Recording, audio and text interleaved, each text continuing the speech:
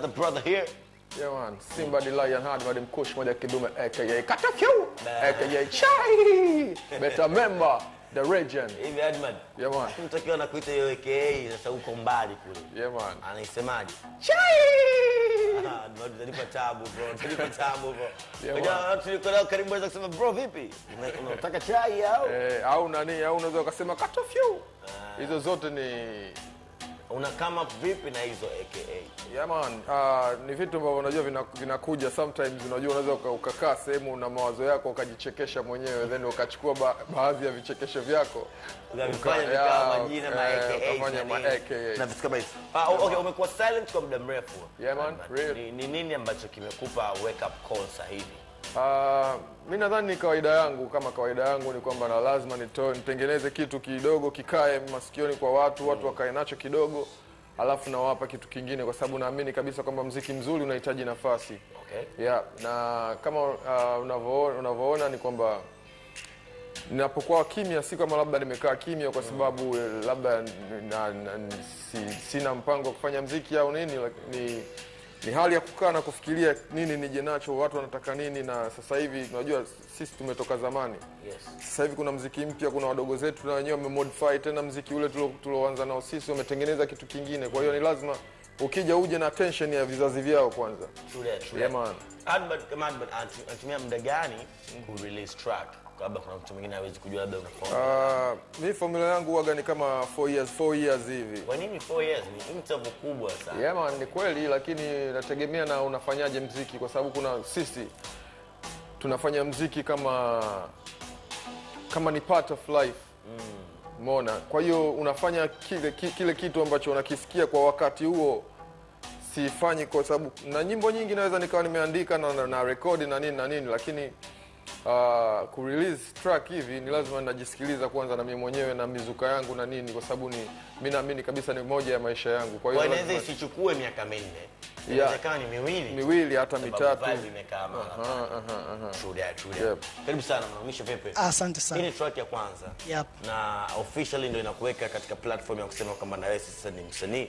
Kwa sababu ni interview pia na ni video ambayo inabidi iende hewani pia. Yep. Umejipanga vipi kwa mashambulizi? Mashabiki wategemea kitu kizuri zaidi, sasa nimejipanga. Yep. Umejipanga vipi? Unajua kila mtu ana njia yake kujipanga. Maybe kuna tofauti na wengine. Tofauti upo. Kwanza hata ujio wangu wenyewe wa kitofauti. Kivipi? Hata muziki ambao nimeimba au maudhui ya nyimbo ambayo nimeimba ni tofauti. Hata ukisikia jina la nyimbo lenyewe ni tofauti. Unajua ukiniambia tofauti bado nitakuuliza kivipi. So ukiniambia maudhui inaitwa maudhui fulani, jina inaitwa fulani, hivyo muziki wangu ni aina fulani. Ni kweli. Muziki ambao nimeimba ni zuku. Unaona? Lakini nimezungumzia mapenzi ambayo mara nyingi sisi vijana tunatekwa na wanawake ambao wana pesa, wanatuweka ndani. Najua umalio ule. Unamzungumzia Mario. Umalio, nimezungumzia umalio ndani ya hii ngoma. Sasa kwa engo ipo na usifia au na ukemea? Yaani watu wasitegemee kwamba kila ambaye anakuwa ndani ni malio. Sasa nyingine ni mapenzi tu. Ambayo anafanya mtu anakaa na msikiza mpenzi wake, ndio ngoma inavyohusu. Sasa hivi zamani ilikuwa ni kila baada ya nyumba 10 msanii. Lakini sasa hivi inaonekana takwimu kwamba kila nyumba sasa hivi kuna msanii. I'm sure hata wewe mtaani kwako nyumba zinazofuata kuna msanii. Vipi feedback ya mtaani kwako, fans, watu wa karibu wanasemaje? Watu wamekubali ngoma. Wamenipokea vizuri. Kwa hiyo ni kuzidi kutia juhudi katika kazi zangu ambazo zinafuata. Okay. Yep. Kabla tujitazama video, to expect nini kwenye hii ngoma? To expect nini pia kwenye hii video? Yani watu yani tuseme kama wajifanye watayarishe akili zao na macho yao kuona na kusikia vitu vizuri kutoka kwa Hardmad. Kwa sababu mimi kila siku najaribu kuangalia ni kitu gani nishibishe ubongo wa mtu. Ni kitu gani ambacho kimechange kwenye game ambacho wewe kinakusurprise au either way kinakwambia this is not right au nini? Mimi nadhani ni kwamba kwa sababu muziki wa Kitanzania tuseme haujawachiwa age na age kama tunavyoona katika nani nyingine za sawa. Kwetu sisi tunakata age. Inakatwa age, inawekwa age nyingine, wanapiga muziki wao, wanafanya biashara na yenyewe ikiishwa inakatwa age. Sio kwamba wale wataendelea, labda watakuwa na watu wa age zao, watakuwa unakutana nao sehemu labda wanapiga hivi au kuna show zao zinaendelea au nini. Kwa hiyo unajaribu kuangalia kwamba huu muziki ambao sasa hivi upo, ili uende nao na flow yake, ni lazima na wewe kidogo unajitoa kwenye age yako, ya unajaribu kuweka, ya. Lakini kwa Hardman bado yuko mule kwake, kwa sababu mimi sidhani kama nimebadilika sana. Hivi kuna age kwani kwenye muziki wako? Huko tunaenda tu. Yeah, mimi huko ni reggae tunasema age free. Yes, we had good vibes also. Yeah, man. Nice. Oi, inabidi tudondoke na points zangu sasa zile za mchongo right now. Kama vipi tufungue safe alafu nikuhabarisha.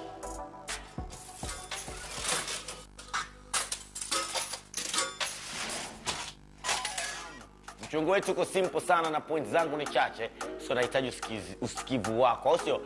Sehemu za kuwekeza ili ufanikiwe. Ili baada ya research ambayo tumeifanya mimi na timu nzima ya 5SELEKT. Nice. Point number moko. Elimu. Ukiwekeza kwenye elimu huwezi kufeli hata siku moja. Yaani piga huwa garagaza. It might take time but still utafanikiwa tu. Namba 2, kilimo. Kilimo sijaona ikimpiga mtu chini. Hata kama ni faida yake ni ndogo, inawezekana baadaye kaje kawa kubwa. Kama ni kubwa basi, yani it doesn't play around. Kilimo, watu wengi sana wameinvest kwenye kilimo, kama tunavyoona watu tunakula kila siku. Hamna hata siku moja tumesema bwana hii ni siku ya kutokula duniani, au sio? Point namba 3, ufugaji. Ufugaji pia ni sehemu nzuri sana ya kuwekeza. Tushaona watu ambao wamepata faida na wamefanikiwa kimaisha kwa sababu waliwekeza kwenye ufugaji. Either kuku, either mbuzi, either ng'ombe, anything possible. Just try it out. Also, point yangu ya 4, kuajiliwa au kujiajiri ni sehemu nyingine pia ya kuwekeza. So unaweza ukajiajiri kama sehemu zote hizo za mifugo na nini na vitu kama hivyo, au biashara nyingine yoyote, au unaweza ukaajiriwa. That's another place where unaweza ukainvest a lot of money kwa kupitia sekta hizo, right? Point ya 5 na point yangu ya mwisho, biashara. Business is everything, my brother. So if you think you can do business, invest in it. Kama kuna sehemu ambayo umepata nafasi ya kuweza kuinvest au kutia hela yako katika biashara sehemu fulani, usifikirie sana hasara, fikiria faida kwanza, au sio? Nice. Tufunge safe, tuende kwenye short break, alafu we'll be right back.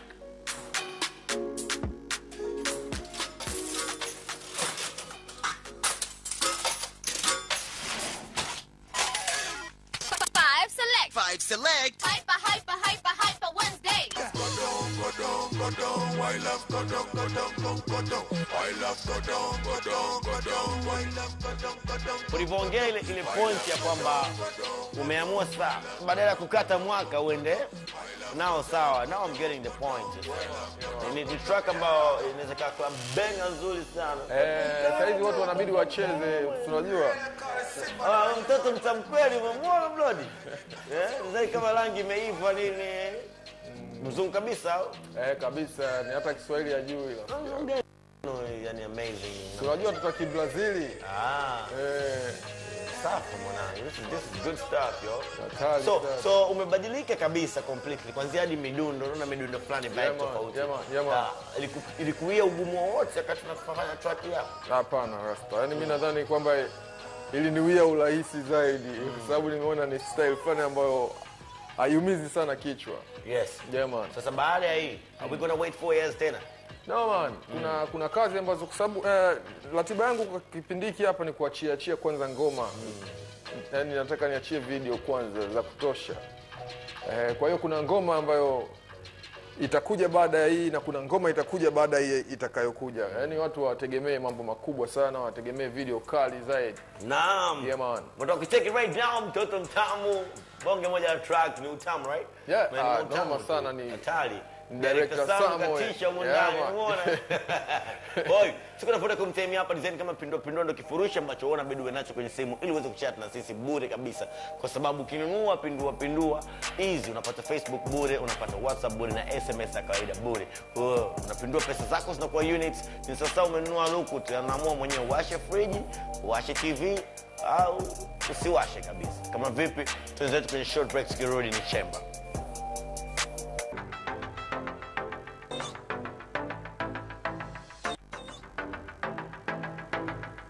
welcome back in the building, ladies and gentlemen, boys and girls. Shout out to watu wangu ambao wanatuma comments zao kupitia Facebook page yetu ambayo ni www.facebook.com/etv.tv. Mnakuwa kama mmetisha kinoma noma kwa support ambao mnaionyesha. Na time hii ni time ya CHEMBA, ni time ya kudiscuss topic ambayo tunao mezani kwa siku leo kwenye chemba. Ni mtandao upi wa kijamii ambao unahisi unaongoza kwa stories za udaku? Yes, kwanza mtandao upi wa kijamii ambao unahisi unaongoza sana kwa stories za udaku zisizokuwa na kweli na nini? Instagram. Kwa nini Instagram bro? Kwa nini sio Facebook? Mara nyingi sana kwa sababu mimi napenda sana kuperuzi Instagram. That's why nakutana na mambo ambayo si ya kweli kwanza. Okay. Mtu anamongelea mtu kitu ambacho si cha kweli. True that. Yep. Huku hivyo nadhani ni Instagram ndio imekuja imetake over. Mwanzo ilikuwa Facebook, ikaja ikawa Twitter, lakini hizo nyingine zote hazikubamba kama Insta. Na Insta sasa hivi ndio imeshika vitu, karibia dunia yote imeshika. Kwamba imekuwa kuna urahisi wa kupata habari kupitia Instagram kuliko ni Facebook. Kwamba bana ngoma mpya Admadi Lion Simba ngoja nimcheck fast, you know, stuff like that. Okay, sawa. Kwa kumalizia tunawaambia nini mashabiki right? Mimi nawaambia mashabiki kwamba wao wakae tayari kwa sababu Hadmad yupo na Hadmad ataendelea kuwepo na wataendelea kula vibes za kutosha kwa sababu Rasta nipo au sio? Lion. Alafu kitu kingine ambacho naweza kusema kwamba big up Sam, director Sam ambaye ndio director wangu, na kuna mavideo mengi yanakuja yani makali zaidi ya yale, yani kwamba watu wataogopa sana mbele huko. Ukitaka kucheck Instagram ni jina gani unatumia? Ni Hadmad Kidume Kush, lakini unaweka underscore zile. Kila unapoweka Hadmad unaweka underscore Kidume underscore Kush. Au sio? Naam. Na napenda wanipe support sana. True that. Au sio? Hapa unaambia nini fans bro? Fans wategemea vitu vizuri. Kwa mwanzo nimeanza nao sio mbaya sana. Yes. Ndio maana sio mbaya kabisa yani. Mwanzo mzuri. Ndio maana mmeniita nifanye kipindi changu cha kwanza. Niwashukuru hata nyinyi East Africa. Hapo ni 5SELEKT kwa kunichagua mdogo wenu nije kufanya interview kutambulisha ngoma yangu. Ila wadau wategemea vitu vizuri zaidi ya hiki ambacho nimeachia, chupa kali na mengine zaidi. Nice. Na Instagram zitakuwaje bro? Instagram utakunipata gmelody@tz, Facebook gmelody yenye G-E-E_melody. Okay.